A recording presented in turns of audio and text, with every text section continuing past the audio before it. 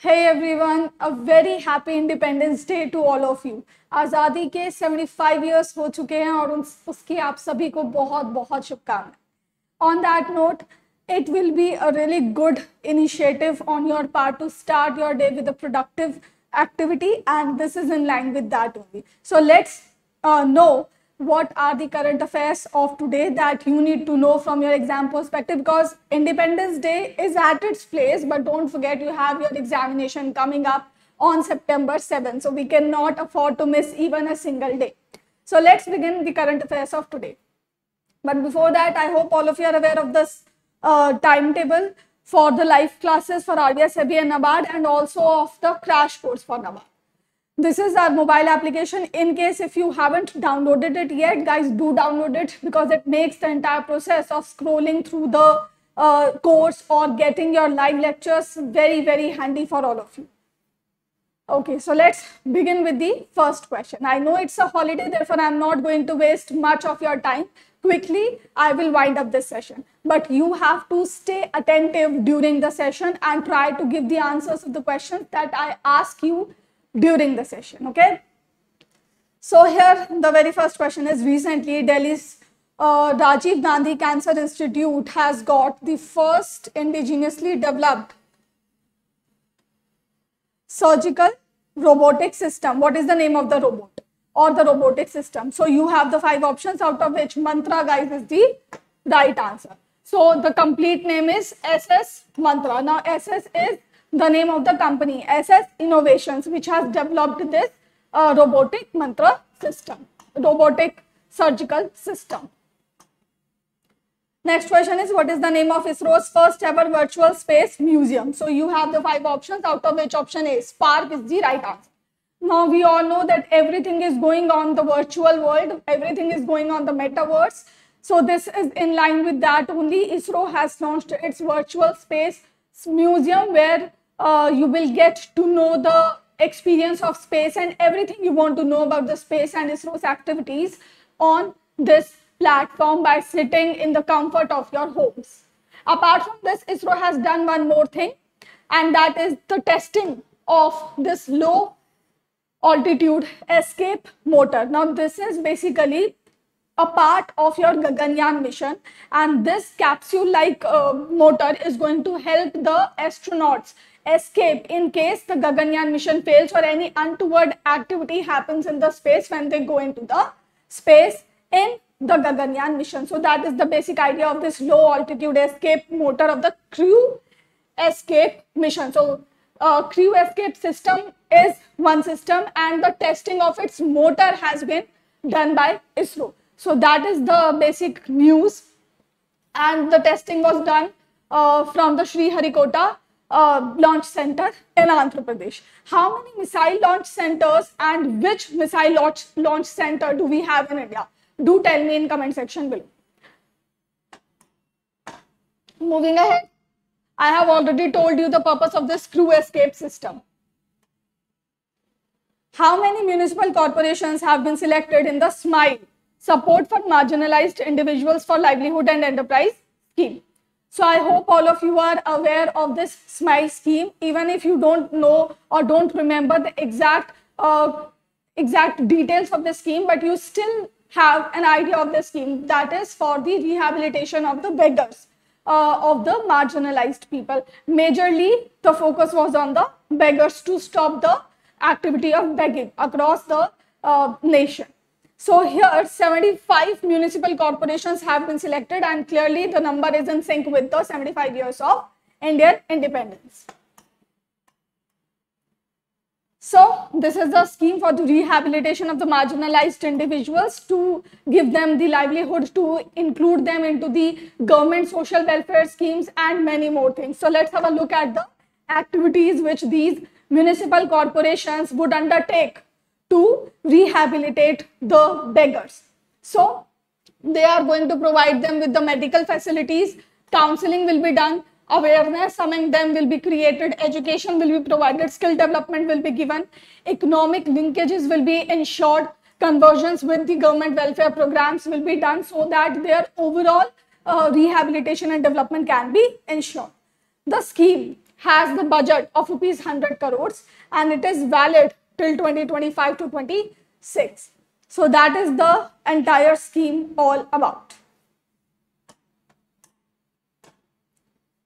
Next question is, in which of the following schemes has the Ministry of Finance barred the income taxpayers from participating? So as you can see in the options, all of them are the pension schemes, and if the taxpayers are not allowed to contribute in the pension scheme, then who would do that? Taxpayers usually do the pension scheme, or the salaried people save a portion of their salary for their future. But here what we are seeing that the Ministry of Finance has barred the income taxpayers from entering into a scheme. So what is it exactly? First of all, know this fact that it is Atal Pension Yojana from which the taxpayers have been barred. Now, why has the Ministry of Finance done that? First of all, the reason is that Atal Pension Yojana was primarily launched for the unorganized sector, the people who earn less than your 5 lakh or 2.5 lakh is the limit of the tax, okay, income tax. So if the person is earning below 2.5 lakh rupees per year or the taxable limit, then that person is not eligible. That person is eligible for the Atal Pension Yojana. And if a person is earning more than the taxable limit and the person is paying the tax, that means that the person is in a good financial position and is in a position to secure his own future. Therefore, the Atal Pension Yojana has been secured for the people who are not able to do that, for the poor people who are earning an income which is less than the income tax slab limit. Okay.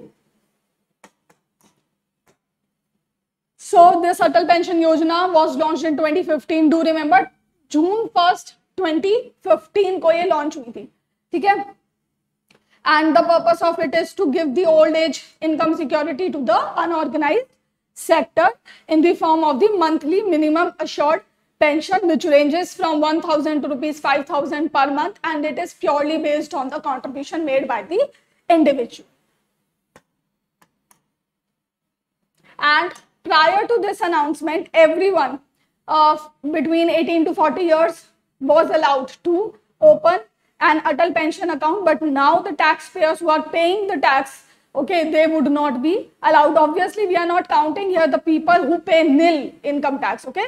The zero income taxpayers would not be a part of this. They can enroll in the Atal Pension Yojana. We are talking about the people who are able to pay their tax and who are actually paying their tax, because the intention of the government is to secure the future of the unorganized workers or the people who lack financial awareness, okay? So that is the basic idea.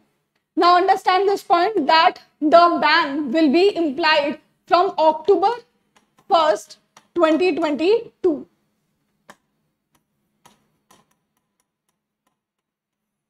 So do remember this date as well. From October 1st, 2022, this news or this action will be implemented. Now guys, I hope that all the schemes which are there in the news, you are covering them from the government schemes document also, because do remember this fact that whenever a scheme comes in the news, it is your responsibility to cover it entirely, because anything from the scheme can be asked from you. Okay, so the next question is, which state union territory has launched the Umeed marketplace under the Afsar scheme of the Airport Authority of India? So here Jammu and Kashmir is the right answer. Now, Afsar, what is the full form of Afsar?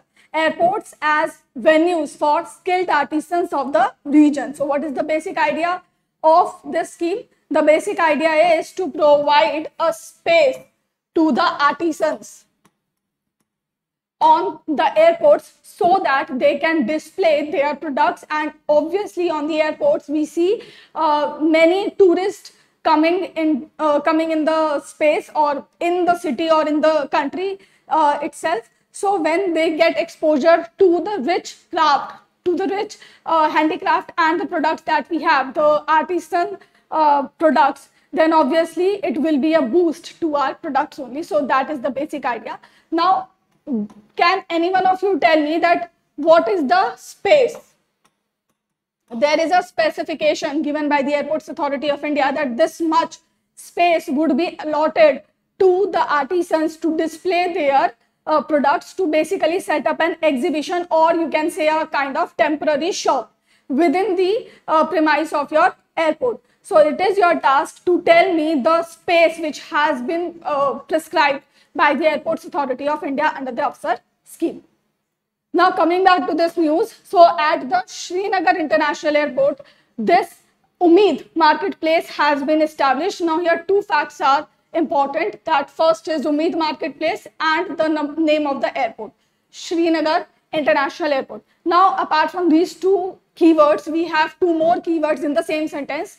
First is this Jammu Kashmir Lieutenant Governor Manoj Sinha, and second is the Afsar scheme of the Airport Authority of India, under which this Umeed marketplace has been established on the Srinagar International Airport. Okay, a similar marketplace was also opened at the Jammu airport, and both the outlets will exhibit the products of all the 20 districts. Okay. An initiative, this initiative basically aims to support the local art and artisans of the self-help groups of Jammu Kashmir Rural Livelihood Mission. Not a very important statement to remember. It's just the basic concept. Why have they launched this Umeed marketplace? And this is also the conceptual part of this news. You can read it on your own. I have already explained the basic purpose of the news itself. Okay. Now I have a question from all of you. I hope you are aware that Jammu Kashmir's Delimitation Commission has recommended certain assembly seats for the Union Territory, for Jammu and Kashmir. You have to tell me how many assembly seats have been recommended by the Delimitation Commission and the chairperson of the Delimitation Commission. These two are your questions. Do mention it in the comment section below. Moving ahead. Which IIT has signed an MOU with the Bharat Heavy Electricals Limited to collaborate on research and development and manufacturing and supplying components, sub-assemblies and systems for India's defense and aerospace sector? So here IIT Kanpur is the right answer. Now it is nothing much. It's just that a collaboration has taken place between the Bharat Heavy Electricals Limited and IIT Kanpur for doing the research and development in these areas, okay, in basically defense and aerospace sector. So don't try to remember these facts, okay. These are just for your information so that you can understand the basic premise of this MOU. Otherwise, you just need to remember three keywords here: IIT Kanpur, Bharat Heavy Electricals Limited, and your R&D in defense and aerospace sector. Okay, these are your keywords that you need to remember from this news. Okay. Moving ahead, which country is planning to submit a written proposal to the UN to create a commission on world peace consisting of Pope Francis, the UN Secretary General, and Indian PM Narendra Modi as its members? So here the right answer is Mexico. Mexico's Prime Minister, President basically, has announced this thing that they are planning to write a report or write a proposal to the UN to create a commission on the world peace, and it is, I would say, a really big milestone for India's soft power that now Mexico is planning to create a commission on world peace, and we are being placed on the sides of the people like Pope Francis and UN Secretary General. So this is a very big achievement, but do remember, it is just the planning, okay? Now, right now, Mexico has not submitted the application to the UN. It is just in the news that they are planning to set up this commission for a tenure of 5 years. But again, resolution denge, then UN would approve it. So it is going to take a lot of time. And maybe since then, your examination would come and you can expect such a question in the examination. So you should be aware of this thing, okay? Apart from this, there is nothing much in the news itself. It is just that our Prime Minister is here in the news. That's why it became all the more important. Okay, the next news is very, very important. So, what percentage of Indian population holds the digital currency according to the UNCTAD?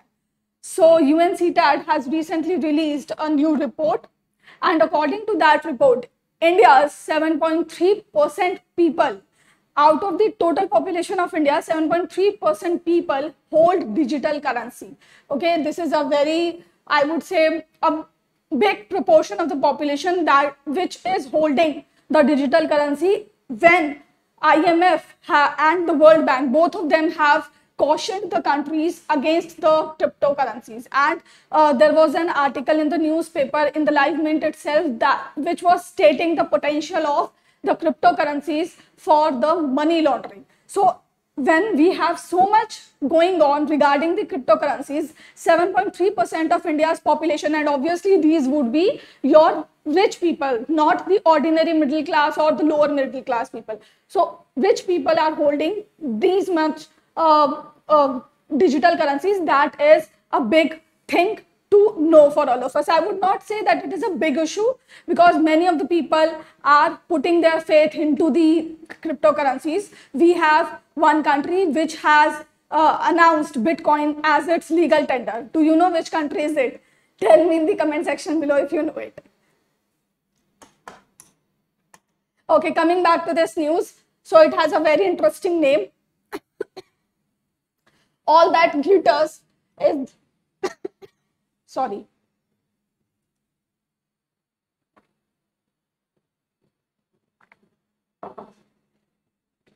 So the name of the report is All That Glitters Is Not Gold, the High Cost of Leaving Cryptocurrencies Unregulated.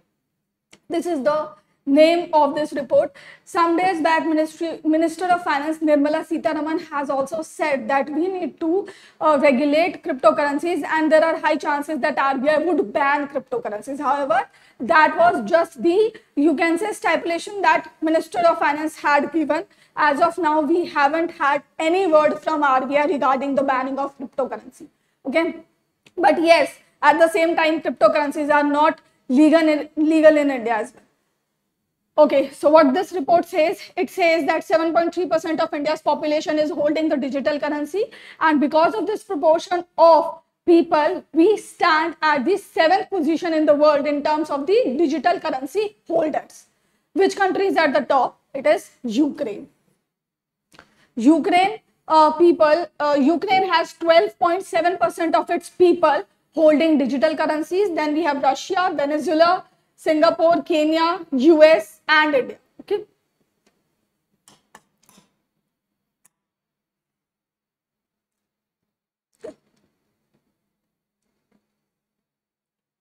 The next question is, recently Rear Admiral Guillermo Pablo Rios has been appointed as the head of the mission and chief military observer for the United Nations Military Observer Group in India and Pakistan.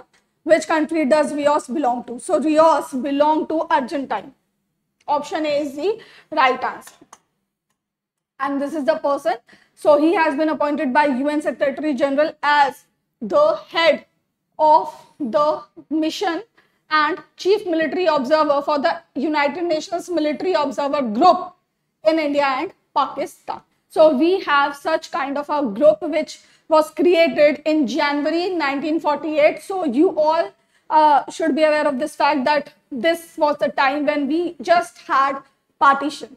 So after the partition, this group came into being, and since then this group is in its existence, and right now this person has been appointed as a head of this group. Okay, so here 3 facts are important that you need to pay attention to. First is the name of this person, Guillermo Pablo Rios from Argentine. Second is the name of this group, United Nations Military Observer Group in India and Pakistan. And third is this, the date of this group's formation. Okay, but that is all. Next question is, who has been awarded the Indian Council for Cultural Relations Distinguished Indologist for 2021 award? So that is the award that has been given to Jeffrey Armstrong, a Canadian. So he is this person. He is very eminent, or I would say a prominent personality in the field of yoga.